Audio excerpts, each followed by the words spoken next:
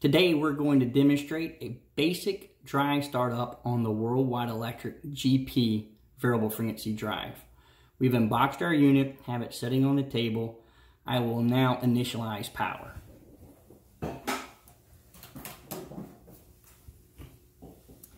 Now we have the unit powered up. The home screen says 0.00. This is our frequency setting point. We must hit enter,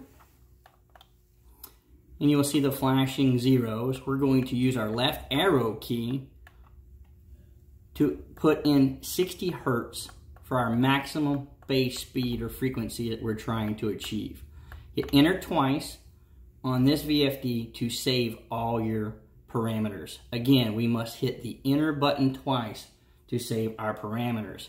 Once we have our 60 Hertz, we are going to mash the arrow up button and ACC will appear, and that is our acceleration time. That's how fast our motor is going to go from 0 speed to the speed in which we want it to achieve. We hit enter, and this is factory defaulted at 5 seconds. For our illustration, we're going to change the 5 seconds to 17 seconds. We simply do that by using our arrow keys, changing the 1, and then going back to the 5, and changing that to a 7. Again, hitting the enter key twice to save the parameters of 17 seconds. We enter up, the arrow key up again, we will see DEC, which stands for deceleration time. That's how fast our motor is going to come down in speed. Hit enter to initialize into the parameter. Factory default on this unit is set at 10 seconds. For demonstration purposes, we're going to change this to 7 seconds.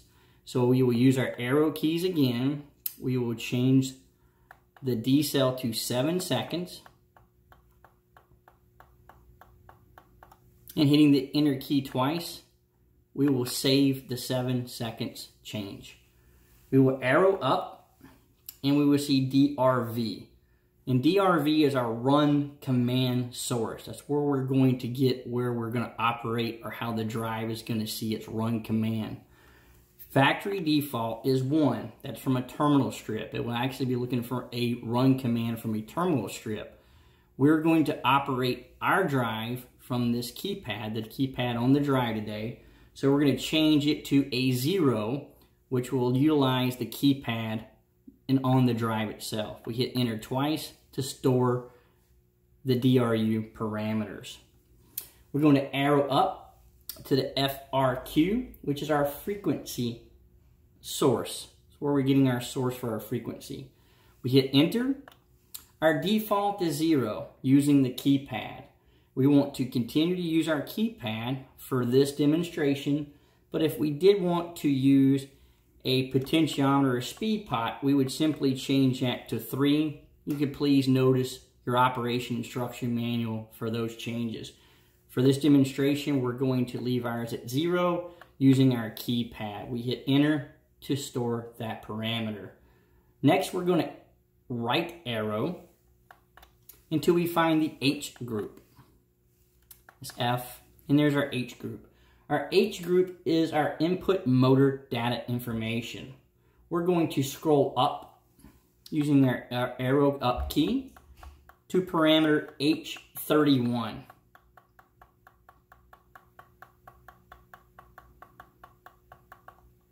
Enter allows us to go in there, and this is our motor poles. We are factory default at 4 pole 1800 RPM. If we had a 3600 RPM motor, we would simply arrow down to 2 pole meaning 3600 RPM, or we could arrow up to 6 being a 1200 RPM motor, 6 pole 12. For our demonstration, our motor we're using today, we're going to use 4 pole 1800 RPM. Again, keeping the enter button to save our changes. We must arrow up again to H33, and that's where we input our motor full load amps. We hit enter. This drive is factory set at 1.8 full load amps. The motor in which we're using today, we're going to change to 0.6 amps. So you will see we'll use our arrow button down till we get to 0.6. Hit enter twice to save our changes. And now our full load amps have been stored into the VFD. We will arrow over till we see 60 cycles or our home screen. Now the drive has been set up for a basic unit or basic keypad function. We have input in where we're going to get our reference, our full load information, full load motor data information, the number of poles. So now we're able to hit the start button. And the motor will accelerate over the time that we set in the previous parameters.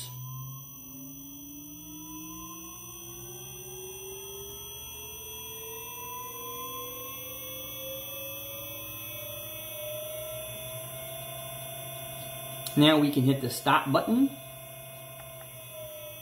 and the motor now will decelerate per the parameters that we set earlier. Thank you for watching this video. If you have any questions, please call our tech support line, 844-WWE-SERV, or please visit us on the website at worldwideelectric.net.